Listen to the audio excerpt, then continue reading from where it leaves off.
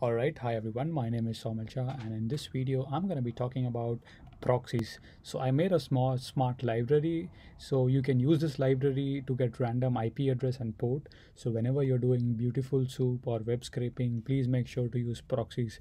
And with this, it just takes like 4 lines of code to get the random IP. So I did all the hard work for you. I created a class.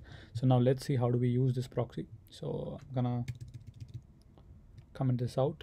So first of all, in order to use, we need to create a object from the class. So make sure to paste the entire code in a Python file, and you can start writing your code from the bottom section, or you can paste it in another file and you can say from the name of the file import. By the way, the complete text version of this is already uploaded on my blog post, so please make sure to check that out. Everything step by step is mentioned here, how to use it, everything. The entire blog is I'm the entire article is available on my blog. So let me just quickly show you how to use this.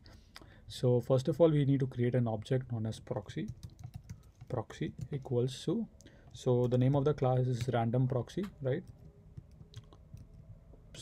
Sorry for that. So I'm going to say random proxy.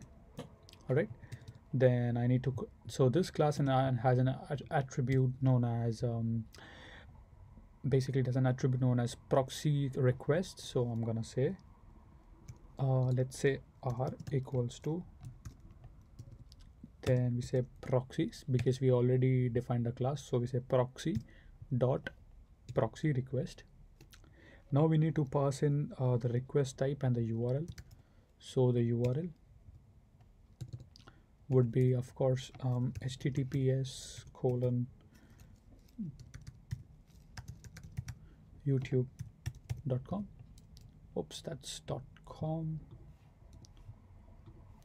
After that, I'm gonna say a request type. Request type is gonna be a get request. And by the way, you guys don't need to even pass in the headers because I have already included that in my code itself in my class. So by default, it also passes the headers in proxy. So you can see URL proxies equals to proxy, header equals to header, which is a private variable which I've defined it up. So you don't need to know about all this stuff. You just need to know how to use this.